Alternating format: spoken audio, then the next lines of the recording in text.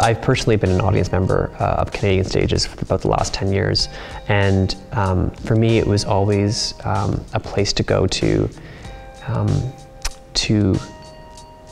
acquire a sense of what the international conversation in contemporary performance was, to encounter some of the most exciting work in dance and theatre and new music, and to understand how Canada was contextualized within a larger international conversation of live performance.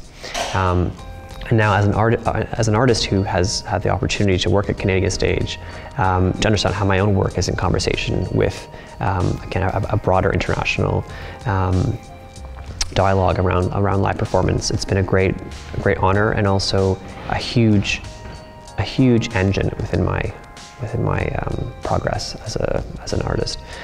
And so for that, I'm always grateful.